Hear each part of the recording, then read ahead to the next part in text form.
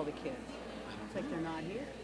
Good morning, everyone. Good morning and welcome to First United Methodist Church out here on the Prairie. Good to see you, my friends. My name is Justin. This is Kim. We're going to sing some songs, get our hearts and minds in the right place as we begin. Let's stand and sing together. Feel free to grab chairs as you come in too and set them up and do your thing. Sing praise to the Lord, the Almighty, the King of creation. Oh, my soul, praise Him, for He is thy health and salvation. All ye who hear, now to His temple draw near. Praise Him in glad adoration.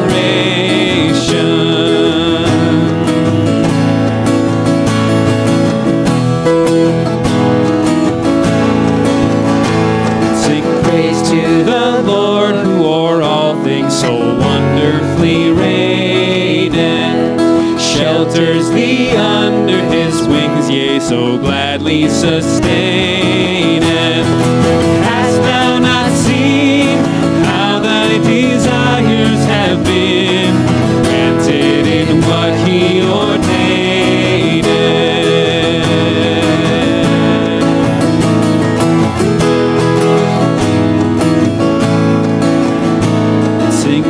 To the Lord, who doth prosper thy work and defend thee. Surely His goodness and mercy daily attend thee. To ponder anew what the Almighty can do, if with His love He befriend thee.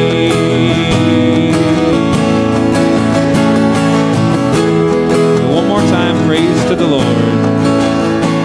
Sing praise to the Lord, oh let all that is in me adore Him. All that hath life and breath, come now with praises before Him. Let the Amen sound from His people again, gladly for I be adore Him. Let the Amen sound from His people again, gladly for I be adore Him. Amen. Would you pray with me this morning, friends?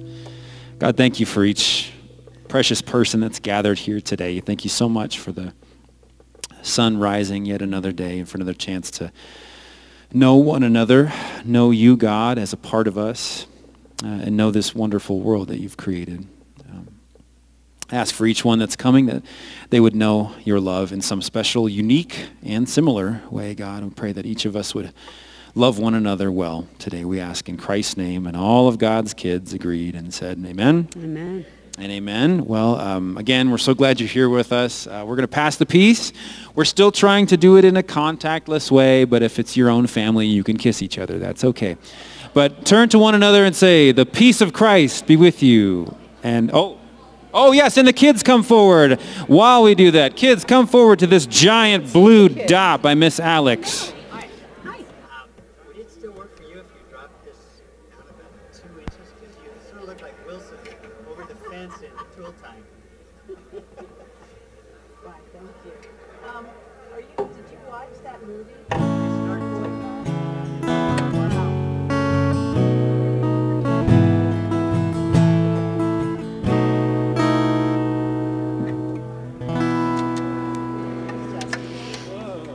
Hello, kids. It's good to see you today. Can you show me your big muscles? I feel like you're all pretty strong. Show me your muscles.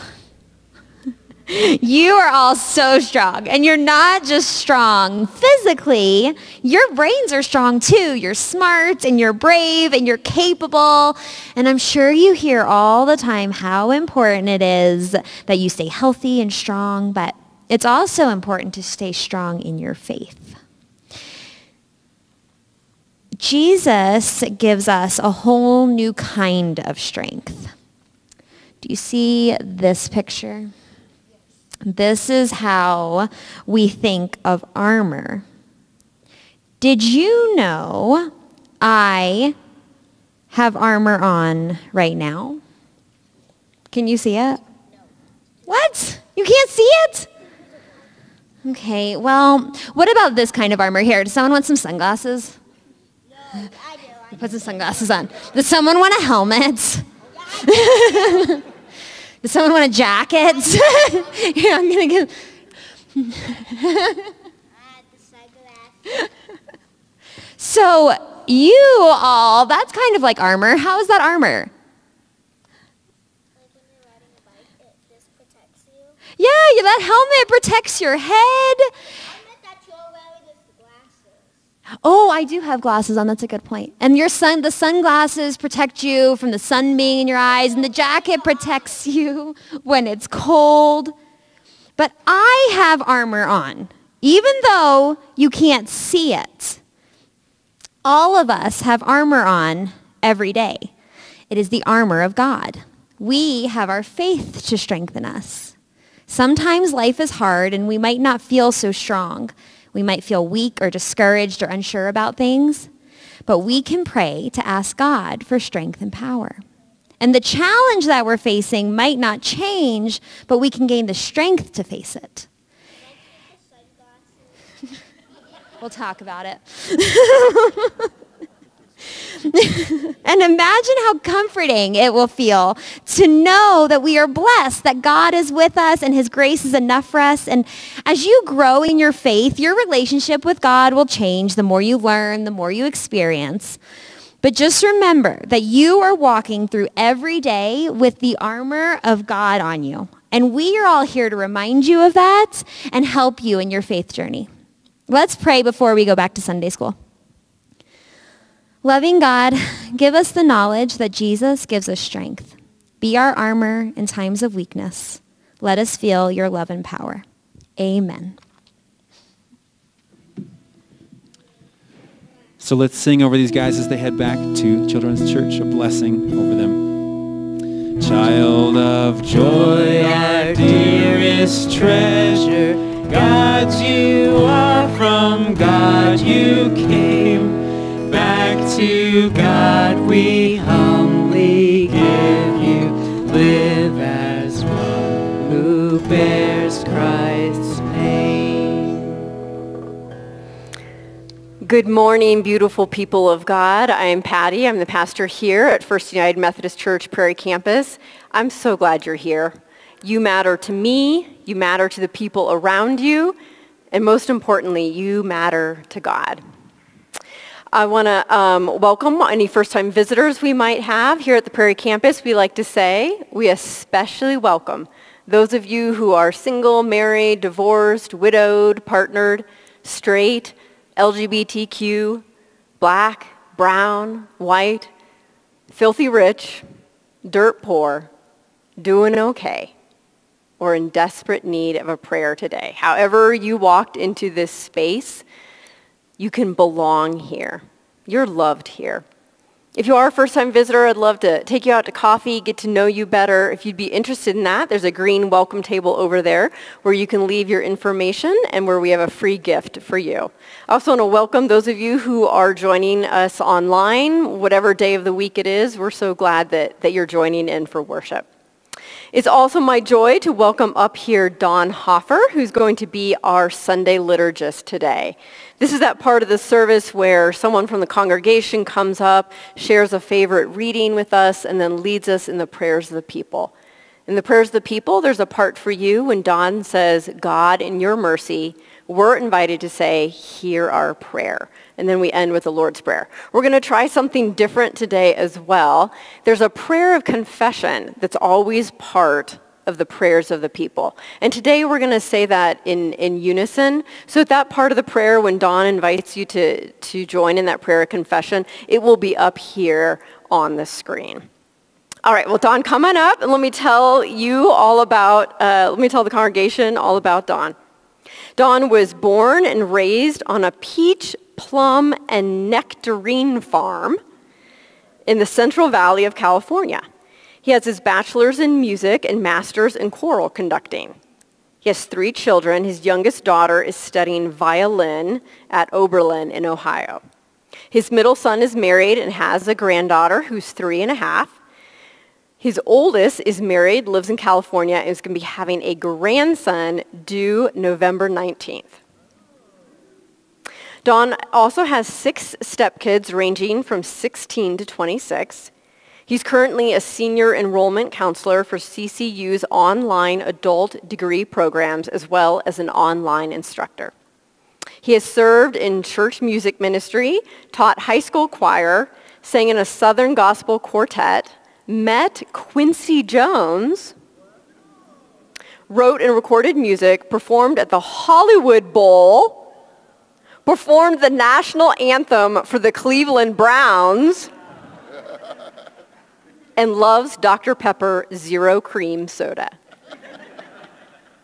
He's been attending Prairie campus since July with Tracy Geyser. Don says there's nothing good in him but Jesus. Welcome, Don. I'm just going to pull it out since I have to move this anyway. And first of all, I just want to say, isn't this a great place to worship? There is such a sense of freedom here that I have never felt in worship before.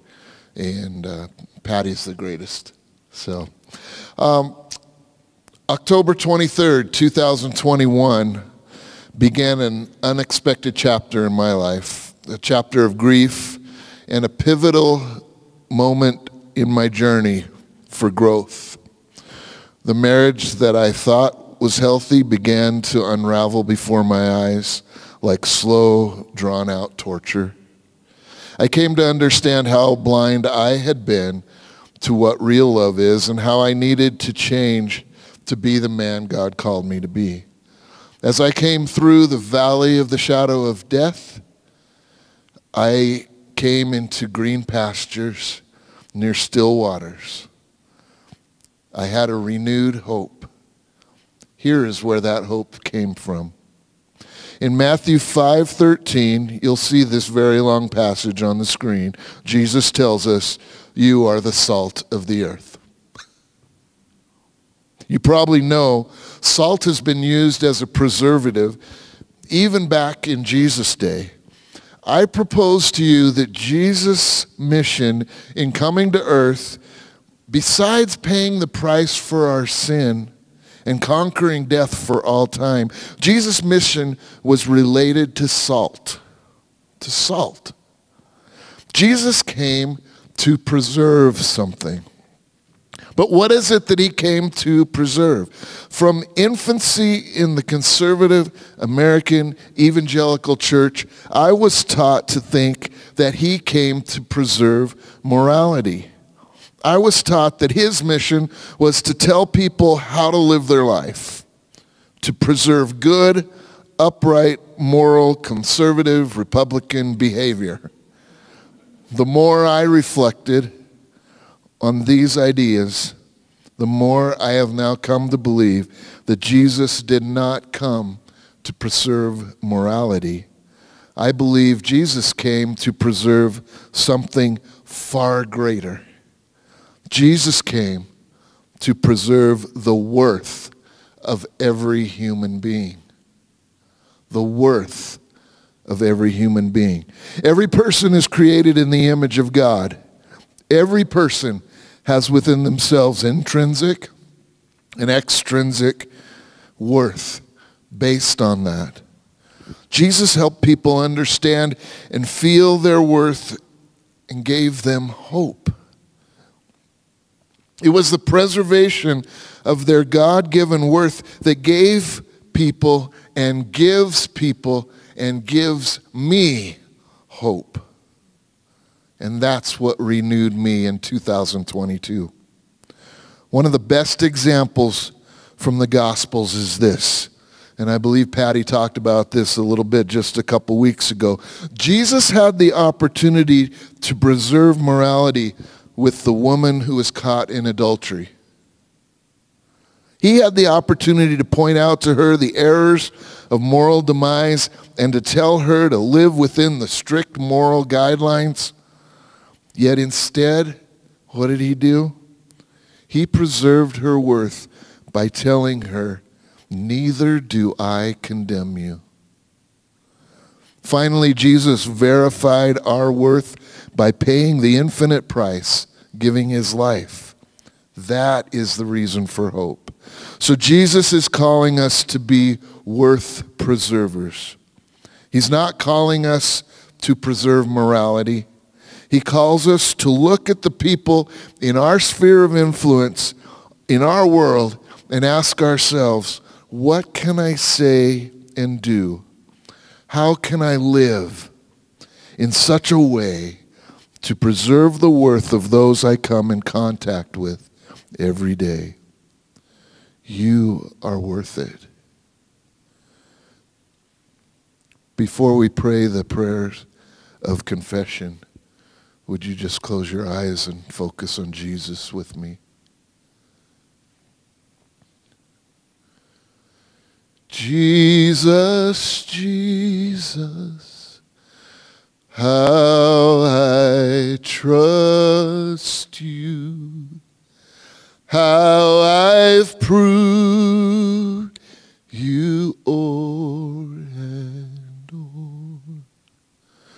Jesus, Jesus, precious Jesus. Oh, for grace to trust you more. Let me lead you in the prayers of the people. Loving God, my creator and sustainer, thank you for your son, Jesus, who came not only to offer us forgiveness, but came to show us our worth. We pause to give you praise and bathe in the cascading worth that flows from Jesus. God, in your mercy, hear our prayers. Now for the prayer of confession, and we're going to ask that you pray it out loud with me together, from your heart, with your voice. Merciful God, we confess that we have not loved you with our whole heart. We have not loved our neighbors, and we have not heard the cry of the needy. We have done things we should not have done, and we have neglected to do those things we should have done. Forgive us and turn us around, we pray. God, in your mercy, hear our prayer. Gracious and forgiving God, we are thankful that we don't walk this journey alone, but you bring us those to love and comfort us, as well as those we can love and comfort. Help us to preserve the worth of all people with whom we come in contact. God, in your mercy, hear our prayer.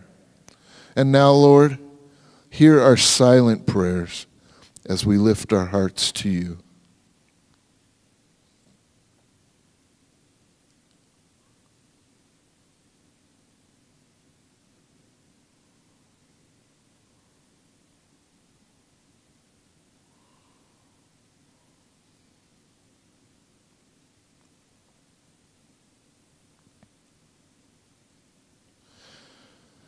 Now, friends, let's pray together the words that Jesus taught us to pray.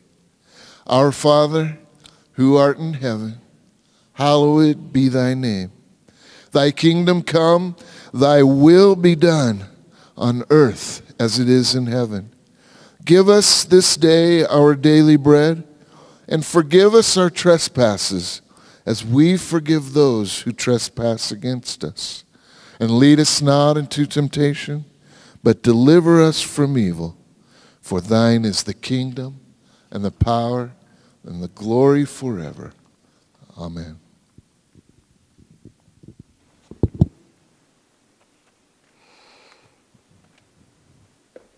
Don, thank you so much for reminding us of our worth in God's heart and eyes. Friends, I want to share a few announcements with me, but please take your bulletin home and find your place in this church, how you can serve and belong and grow. We have 2 groups coming up this week. We have a new men's group. We've had the Prairie Padres, which is, the dad's group, but we're starting a new group called Prairie Guys, and they're going to meet for the first time next Sunday, and this is for any man in the congregation who is 18 on up to 100 or whatever. So next Sunday after church, please put that on your schedule and join that new fellowship group. Also, the Prairie Madres is meeting at the end of this week, so that's a mom's group, so please take note of that. Then lastly, we are bringing back the samosas and naan sales.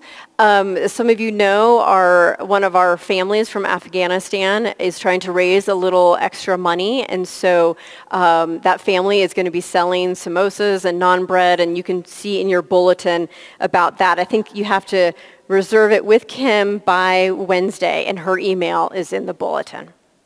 Now let us stand and continue to worship in song.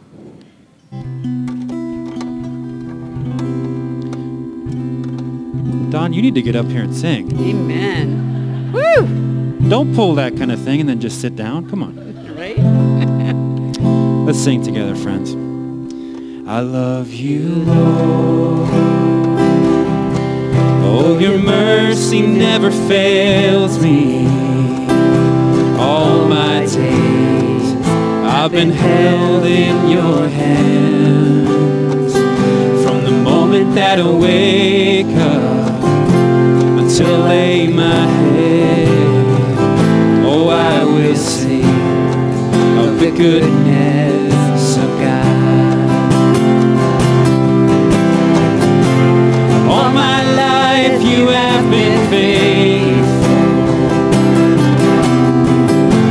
And all my life you have been so, so good. With every breath that I am able, oh, I will sing of the goodness of God.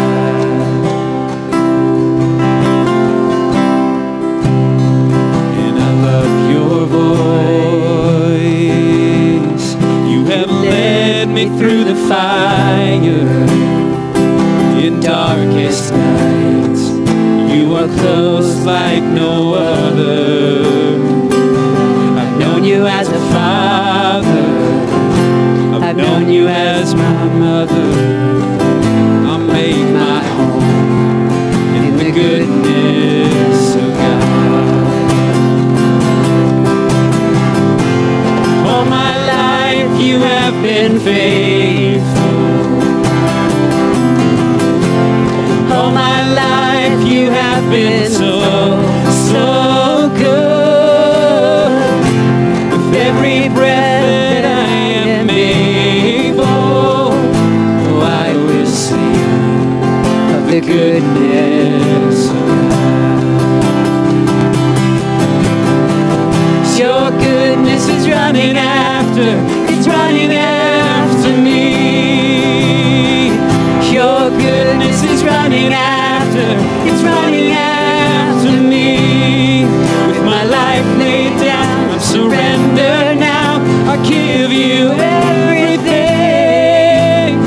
'Cause your goodness is running after, it's running after me.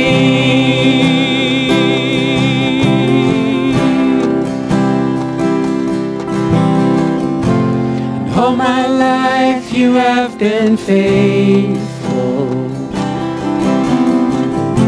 And all my life you have been so, so good.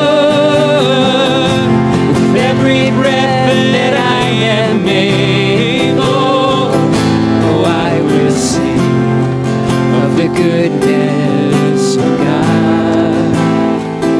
Oh, I will sing of your goodness, my God. Amen. You may be seated.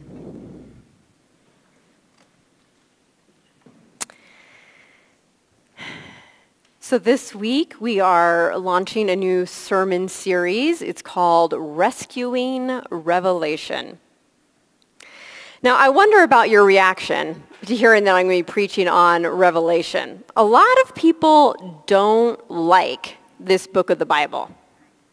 In fact, noted preacher Barbara Brown Taylor writes, "Full disclosure, I do not like the book of Revelation.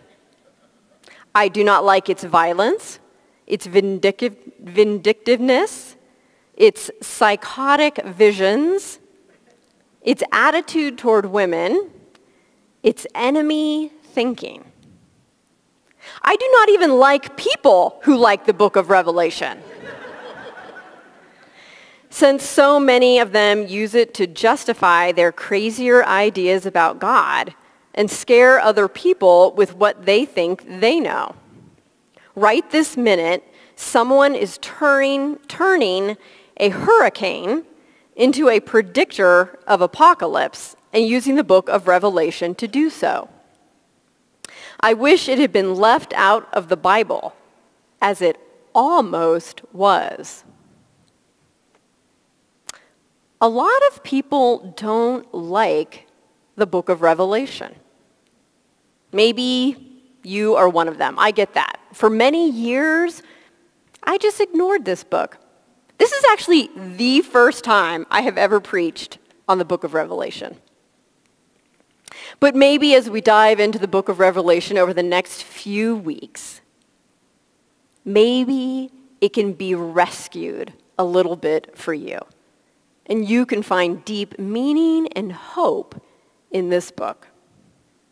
So my goal in today's first sermon is going to kind of serve as an introduction to this sermon series. And I'm going to hopefully reframe what we think this book is about and how to interpret it.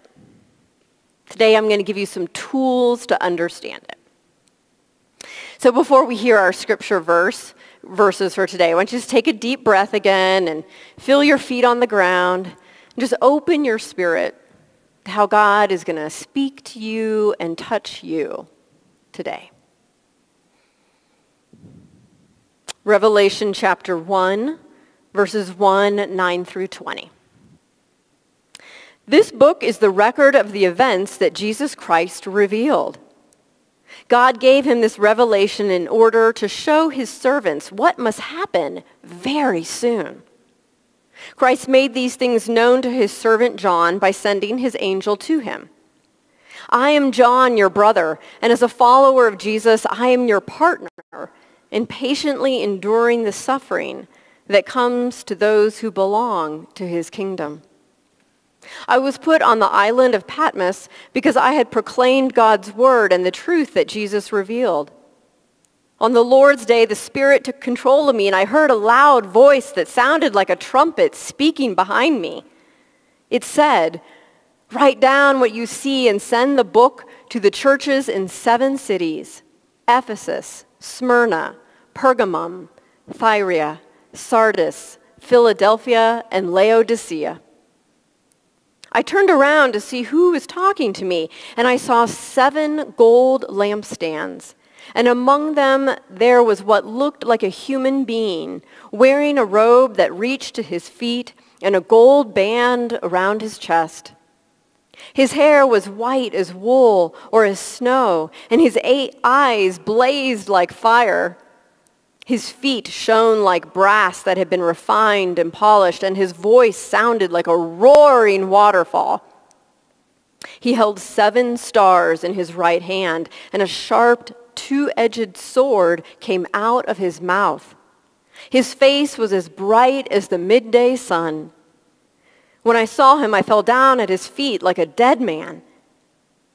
He placed his right hand on me and said, "Don't be afraid. I am the first and the last. I am the living one. I was dead, but now I am alive forever and ever. I have authority over death and the world of the dead.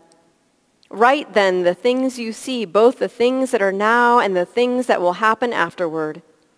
Here's the secret meaning of the 7 stars that you see in my right hand and of the 7 gold lampstands. The 7 stars are the angels of the 7 churches, and the 7 lampstands are the 7 churches. This is the word of God for the people of God. Thanks be to God. Will you pray with me?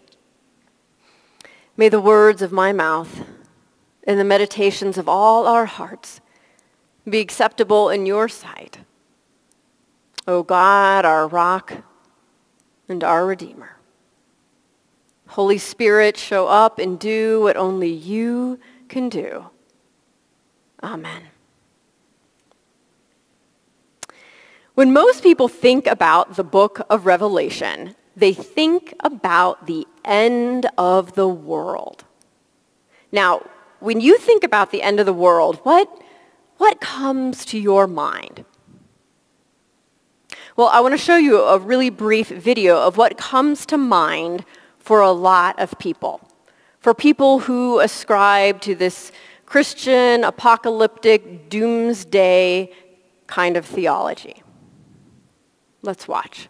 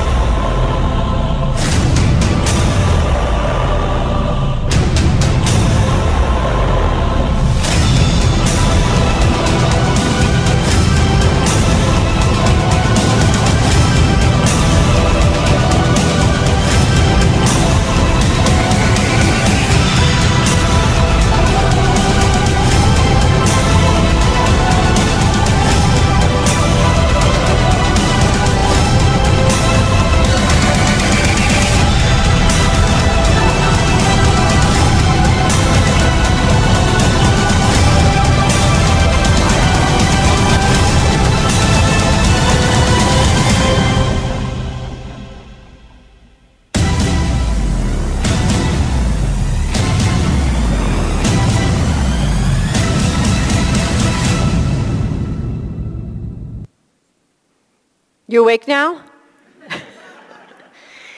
When I was growing up, that's how I imagined the final judgment.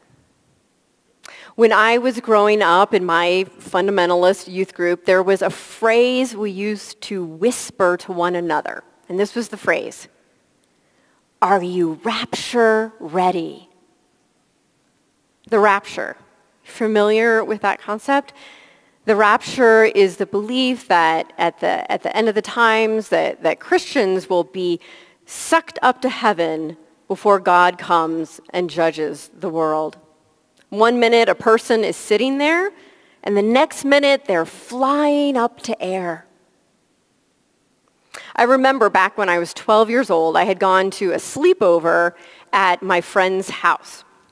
She also went to my same church. We were in Sunday school together. We were 12 years old at the time. And I remember we were lying in our sleeping bags on the floor. And we were not talking about our crushes at that time or other typical middle school things that girls might talk about. We were talking about the apocalypse, about the end of times. Now, we were familiar, with all the kind of apocalyptic language. We were steeped in the scenarios of all hell breaking loose and the Antichrist and the number 666 and wars and famine. And we knew that it wasn't a matter of if the apocalypse would come, but when. And we figured it was going to be before the end of the school year. Now, not long after I'd had this sleepover, there was one day when I came home and there was nobody in the house. My siblings weren't there, my mom wasn't there, my dad wasn't there, and there was no note. And I started, walking from room to room, calling out names, trying to see, and this panic started rising in me. I was afraid that the rapture had come and I had been left behind. But just when my panic was kind of, reaching its peak, the phone rang. It was my mom explaining where everybody was. And I was able to breathe again.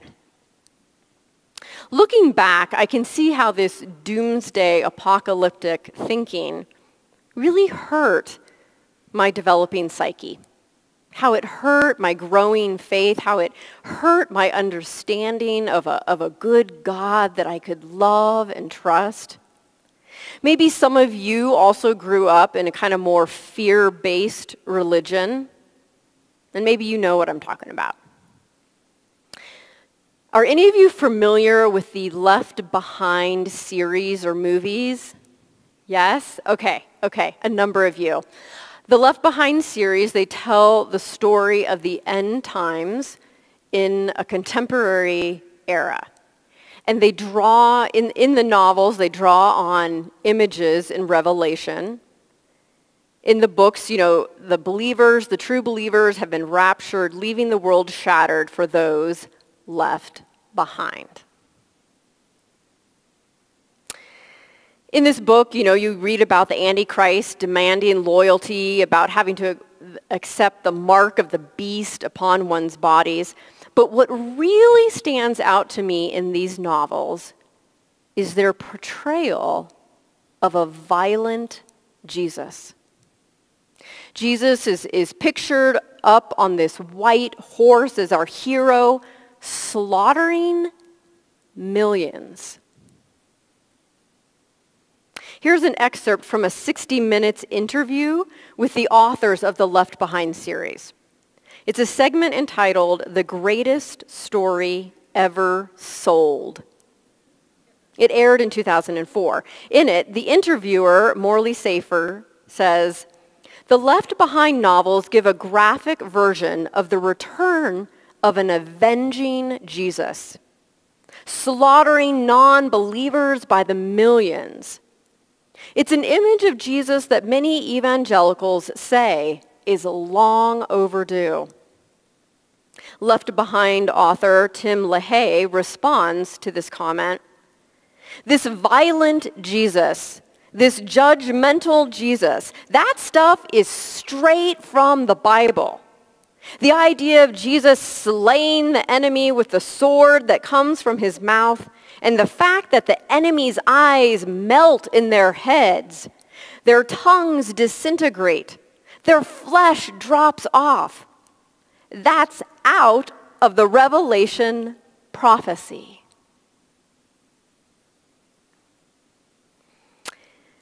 You know what my biggest problem is with the Left Behind series? The Jesus that I fell in love with in the Gospels is left behind. A faithful interpretation of the book of Revelation is left behind.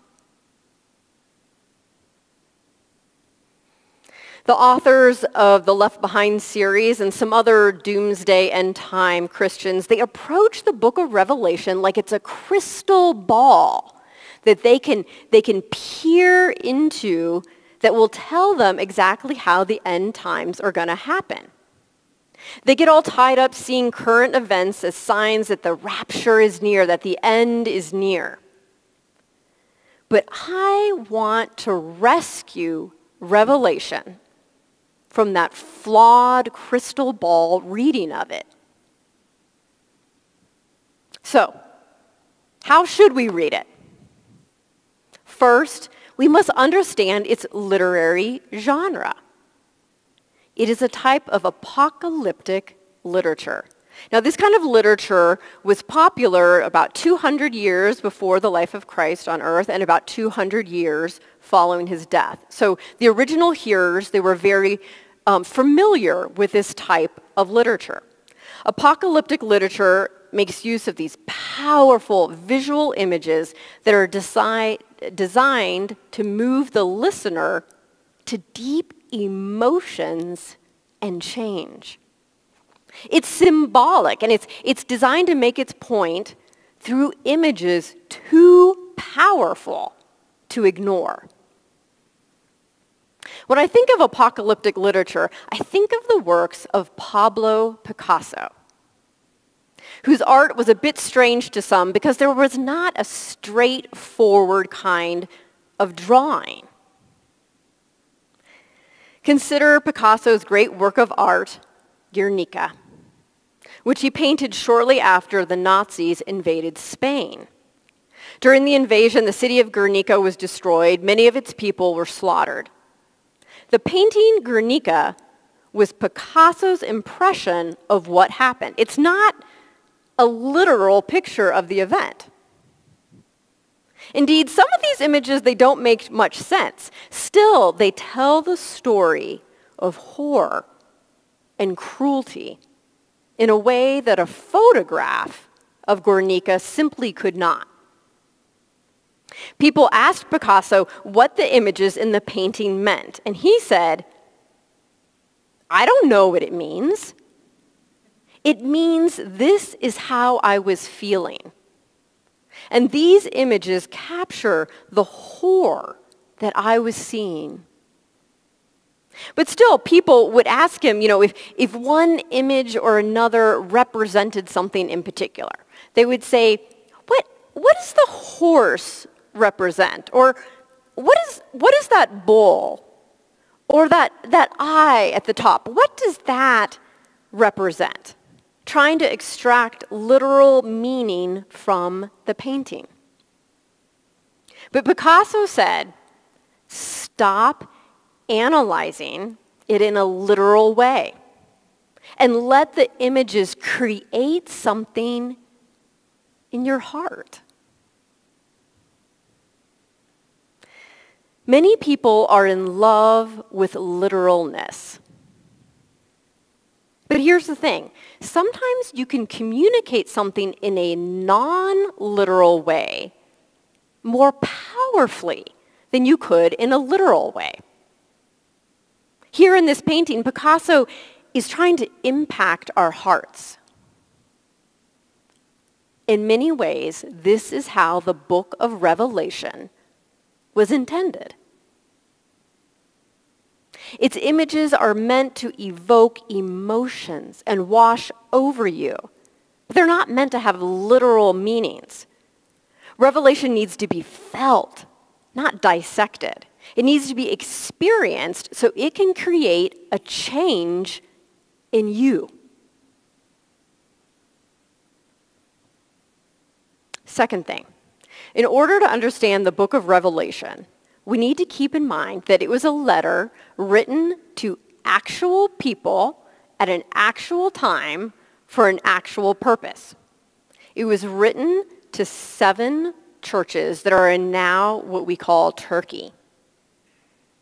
Do you remember in our reading this morning the reference to Jesus standing amidst the 7 golden lampstands? Remember that? Those 7 lampstands represent these 7 historical churches. So keep in mind these 7 churches as we read the book of Revelation this month. Revelation's original purpose was to communicate to them. And so our job during this series is to get into their mindset, to understand the writings as they would have, and to access the symbols as they would have. Here's something important to get. If this book is about current events happening today, it wouldn't have meant much to the original people reading it.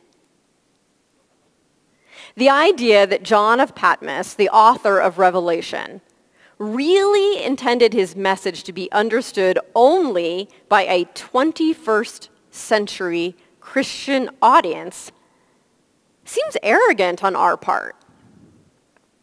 John is not pretending to write to them, but really writing to us.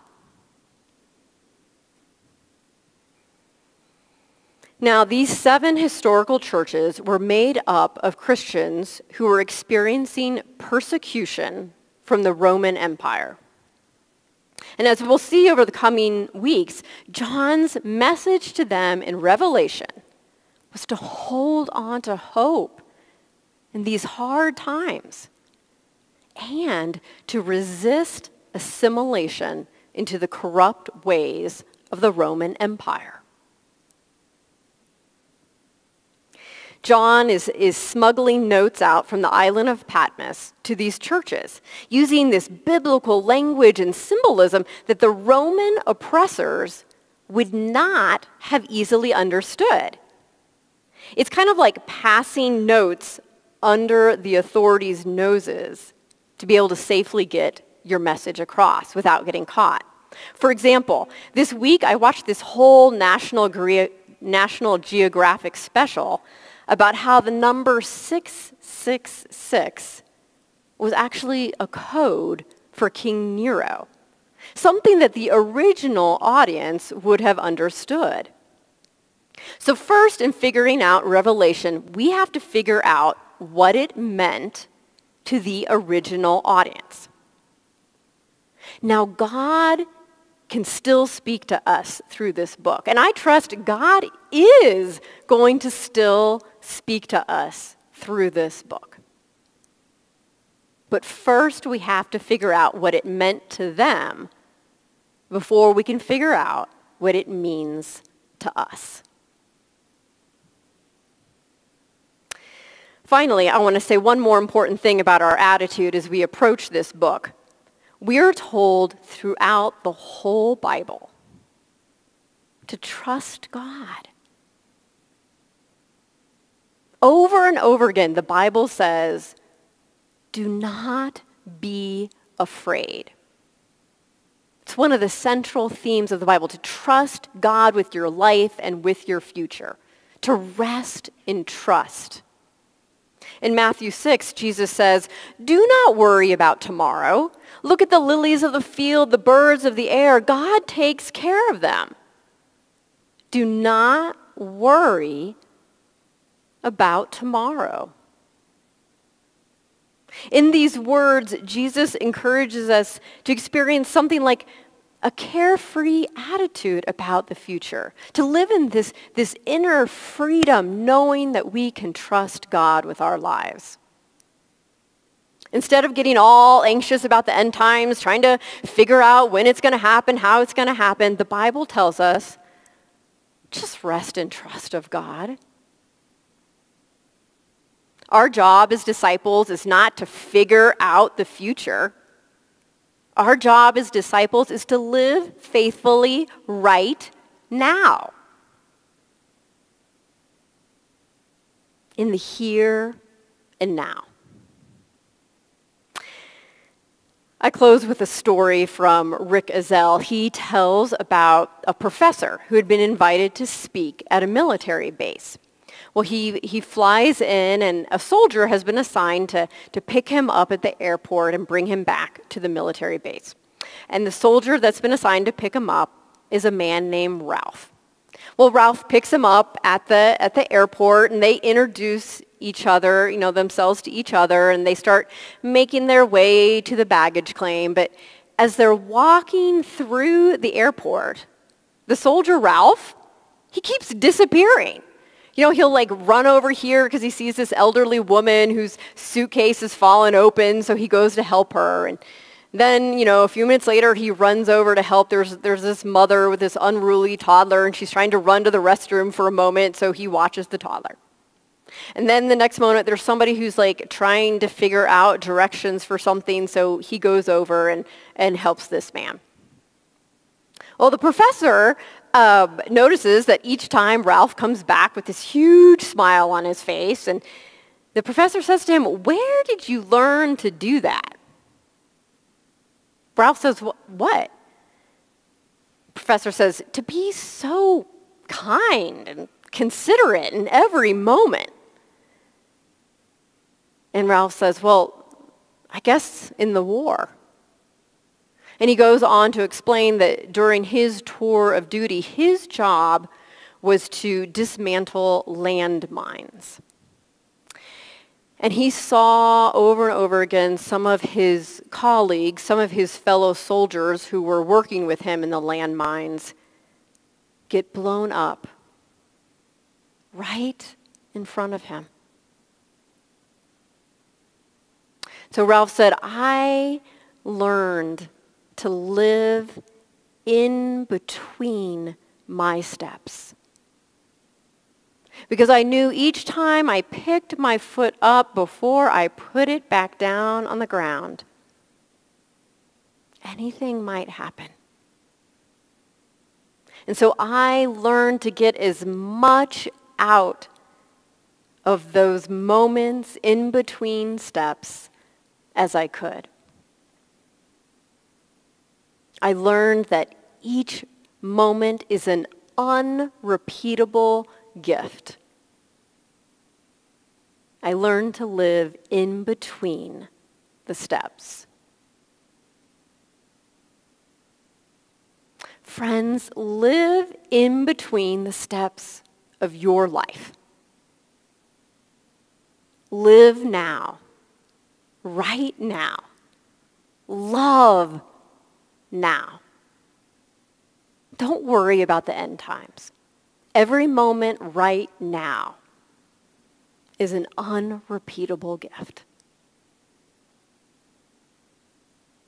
Will you pray with me? Oh God, help us to rest in deep trust of you.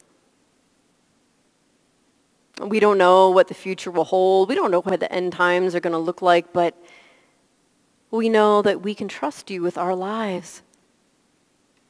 And help us to live now, every moment right now, focused on being your disciple and your love in the world. Amen.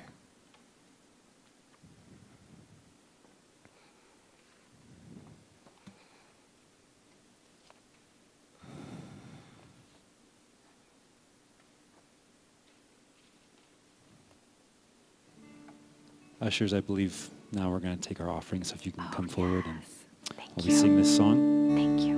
and take our offering.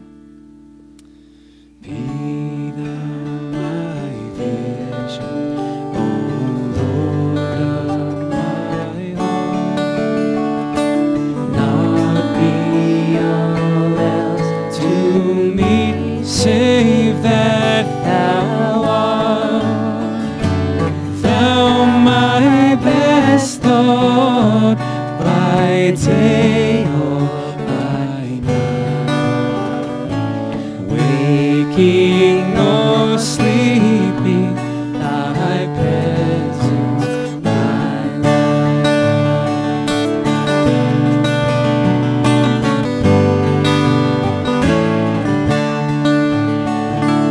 Be thou my wisdom, and thou my true word. I ever with thee, and thou with thee, Lord.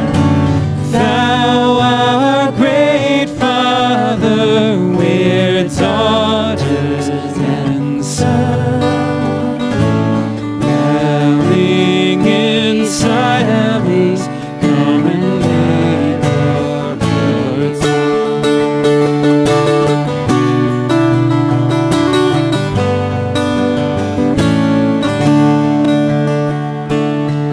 riches I need not, nor man's empty praise. Thou my inheritance now and always. Thou and thou only be first in my heart. My King of heaven, my treasure, thou art.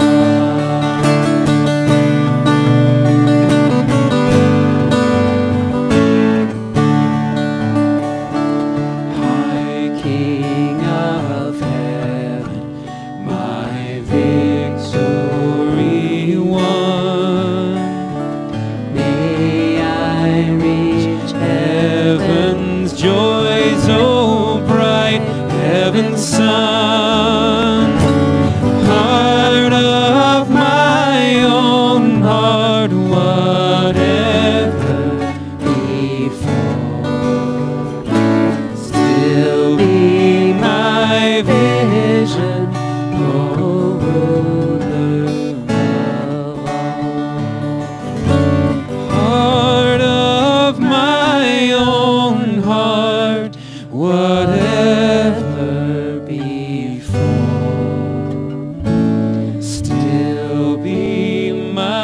vision, oh ruler of all. Beautiful people of God, life's greatest feast is here before us. We remember on that last night before Jesus was deserted, abandoned, and crucified, he gathered with his friends. As he gathers with his friends here, he took the bread, he gave thanks for it, he broke it, and said, "This is my body, which is broken for you. Whenever you do this, remember me." In the same way, after supper, he took the cup, saying, "This cup is the new covenant, my blood shed for the forgiveness of sins for you and for all people. Take and drink, and as you do, remember me." And so we remember him who always remembers us. Together, let's bless this bread and this cup. Pour out your Holy Spirit on us gathered here and on these gifts of bread and juice. Let them be for us the body and blood of Christ, so that we may be for the world the body of Christ, liberated by his witness, passion, and life. Be with us, Holy Spirit. Fill us so you can move through us. Amen. The table's ready. I'd like to invite the communion servers forward. If you desire gluten-free elements, those will be over at the black table on the side. To access the juice, you just tear off the top of the cup. There's trash cans in the back where you can dispose of your cup. If you would like prayers for anything going on in your life or the world, Lynn and I would be so honored to pray with you. Lynn will be over here. I'll be here. And again, please come forward for any personal prayers you want. But most importantly, this is not our table. This is God's table. Whoever you are, whatever you've done, you are welcome here at the table. Every one of you is welcome at this table. Come.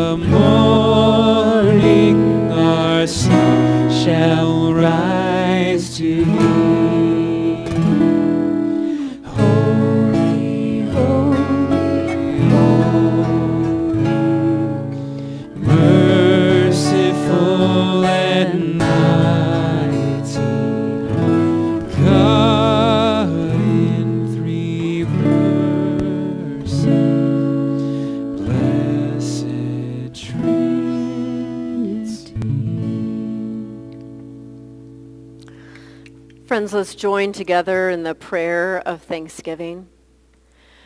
We thank you, God, for inviting us to this table where we have known the presence of Christ, the living bread from heaven.